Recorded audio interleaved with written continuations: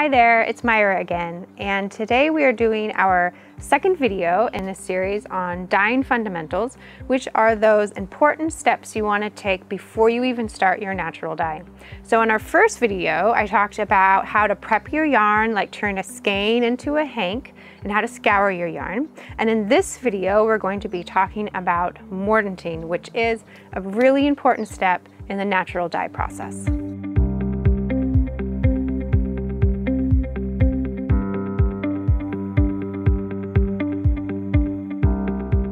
So, what is a mordant? Why do we mordant? Do you have to mordant? The main issue with natural dyes is that they will fade over time through exposure to the sunlight and through washing.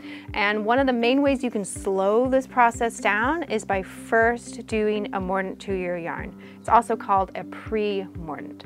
So what is a mordant? To be very basic, you're coating your fiber in a substance that the dye then absorbs into that substance. So for instance, today I'm going to be mordanting with alum. So I'm going to give my fiber a bath in alum.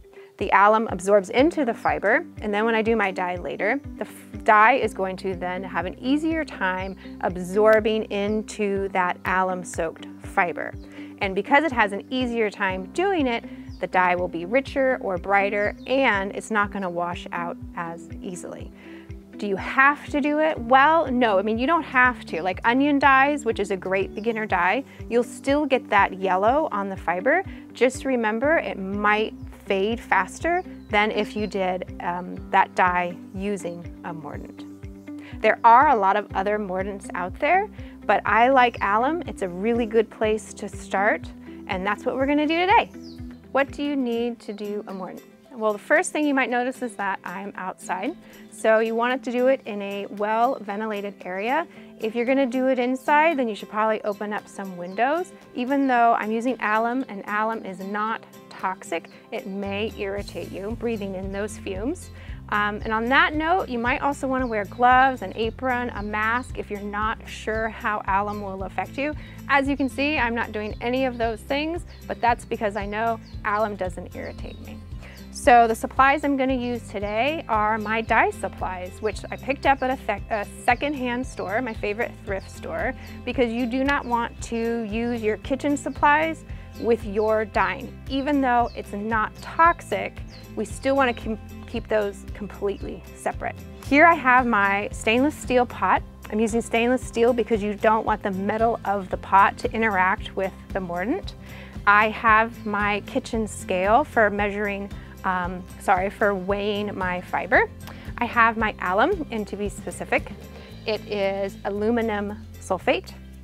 I'm also going to add in some cream of tartar, which I got at the bulk section in my grocery store.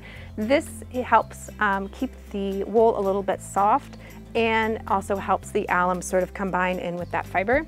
I have a stainless steel measuring cup and my measuring spoons. And most importantly, I have my fiber. I'm using animal fiber today. It's wool, 100%. If you're gonna use a plant fiber, there's an extra layer of steps to the mordanting process, which I will not be going over today. So this is how to do a mordant on wool or another animal fiber. So I have my animal fiber wool soaking here. That's ready for the pot. Let's do it. First of all, I have my pot, and I filled it about 3/4 of the way up with water. You want there to be enough water for the fiber to move around freely. And I brought it up to a simmering, not necessarily a boil, just that sweet spot between simmer and boil. And now I'm ready to add my alum. So if you go online or if you look in dye books, you might notice that there's some variability on how much alum to add when doing the mordant, and it can range from 10% all the way up to 20% of the weight of your dry fiber. So I know that I have a 100-gram hank of yarn. That means I would use 10 grams of alum or all the way up to 20 grams of alum. Today I'm going to use a tablespoon, so that's a little more than 10 grams. So I have my hot steamy water. I'm going to use my stainless steel cup. I'm going to scoop out some of that very hot water, And I'm gonna first add my alum and my cream of tartar to this cup.